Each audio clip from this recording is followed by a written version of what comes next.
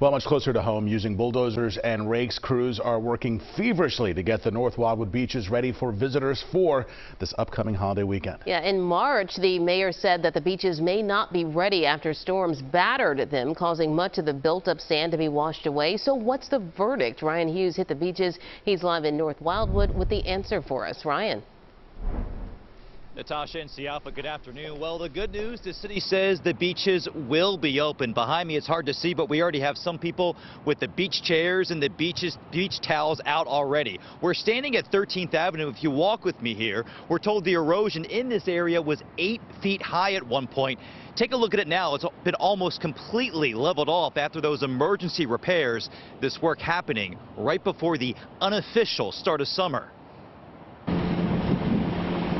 It's a race against the clock in North Wildwood as bulldozers move sand on a stretch of the rapidly shrinking shoreline.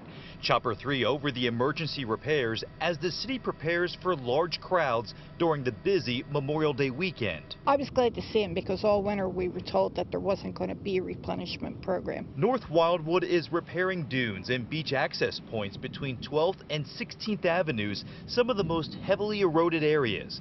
New Jersey's Department of Environmental Protection granted permission for the repairs last week, citing safety reasons, and the work began Monday morning. Right now we're working on getting rid of the dangerous cliffs.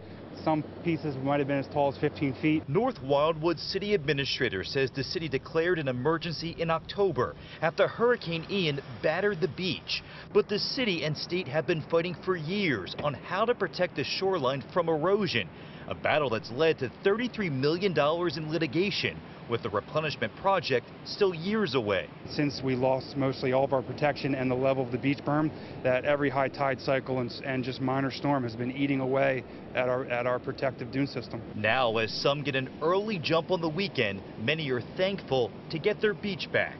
It's going to open up so much more space for everybody, especially with all the people coming in, so very exciting. And the city says that beach battle is still working its way through the court systems. In the meantime, the city also saying that these emergency repairs should be completed sometime tomorrow afternoon.